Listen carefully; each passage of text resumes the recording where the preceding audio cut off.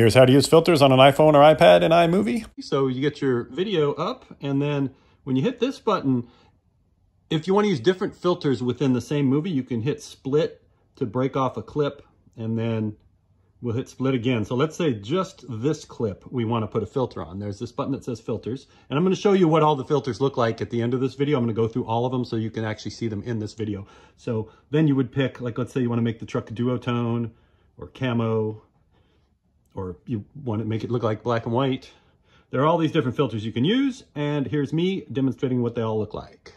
All right, we have this old guy who's going to demonstrate what the different filters look like. So this is comic. I mean, hey, what's the deal with airplane food? I want to know.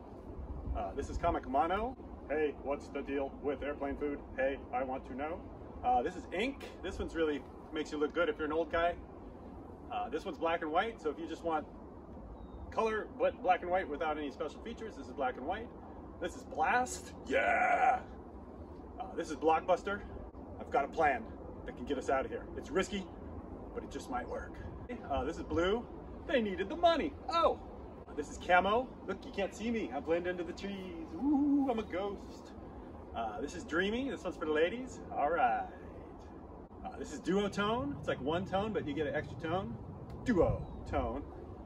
This is silent era. This one you get the like old film stripes, and it looks like an old movie from the 1920s.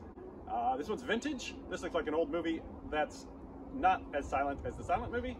And finally, we have Western on the west side.